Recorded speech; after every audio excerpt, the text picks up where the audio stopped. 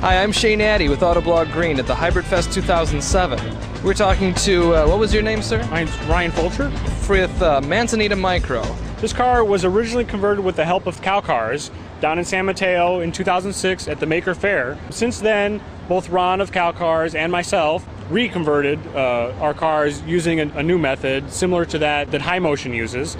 It's a hybrid battery configuration in which we use two different batteries. The extra battery that we've added, the lead acid battery, we're using Rich Rudman's charger as a DC to DC converter, which gives us a little more flexibility in the size of the additional battery pack, so that we continue to drive in electric mode for as long as we've got charge in our additional battery. We can also run in a blended mode on the freeway. It uses about half the gas that it normally does. It gets 100 miles per gallon on the freeway. With the lead acid batteries, we can do that for about 20 miles. Some of the guys that are using lithium-ion batteries, they can do that for about 60 miles. The user interface is called the CAN View. It was built by hybridinterfaces.ca. So at home, we can just plug into 110 volt outlet. It takes about 3 hours to recharge. These chargers that Rich builds are a high power charger built for electric vehicles. So we can charge off of a 220 at high current in about 25 minutes.